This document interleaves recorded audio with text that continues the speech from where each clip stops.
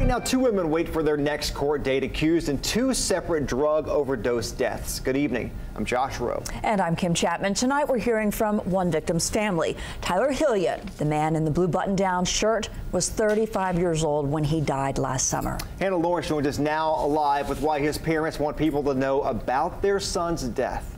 Hannah.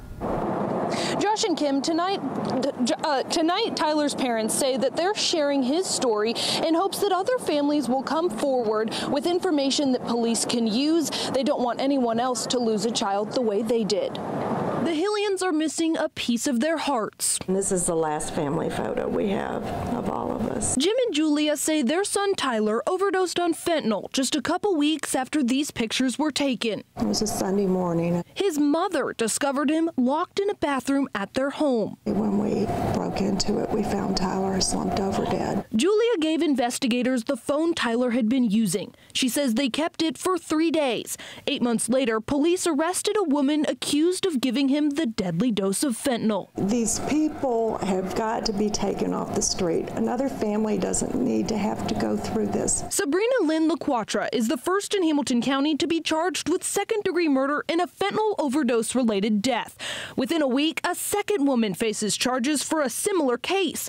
Chief Deputy Alan Branham says his deputies want to hold drug dealers accountable. I can tell the people that are doing this, get ready, because there will be more. Tonight, even though it's difficult to be, Tyler's father is sympathetic towards everyone who's caught up in the opioid crisis, even his son's accused dealer. This problem is so bad, it's hard for me to blame anybody. But he doesn't want anybody to look past his son's story. We want his life to count for something.